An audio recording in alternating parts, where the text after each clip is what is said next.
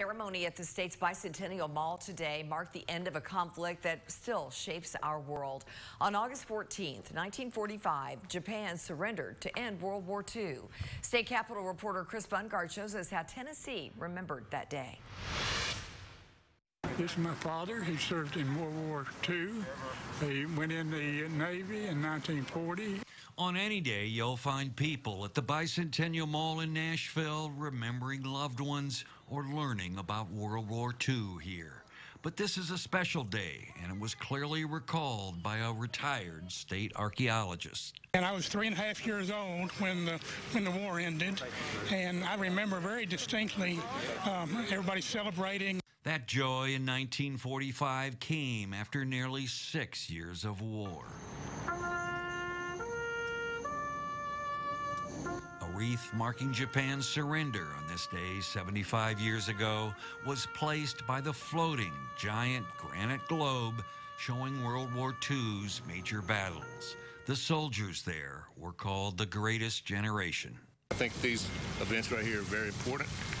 It's very important for our youth to see the recognition of this greatest generation.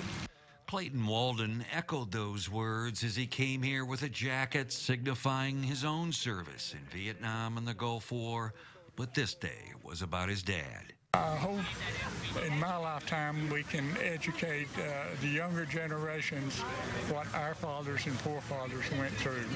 COVID-19 kept away soldiers still alive from World War II, but remembering the Tennesseans who died in the conflict will never be forgotten at this memorial.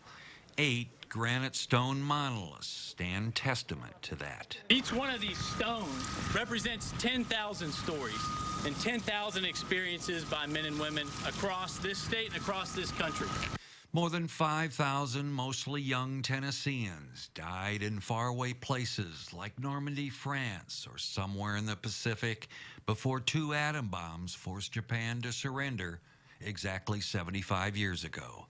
Reporting from Nashville, Chris Bungard. Chris, thank you. And we're told the World War II Memorial is one of the most visited areas of Bicentennial Mall's State Park.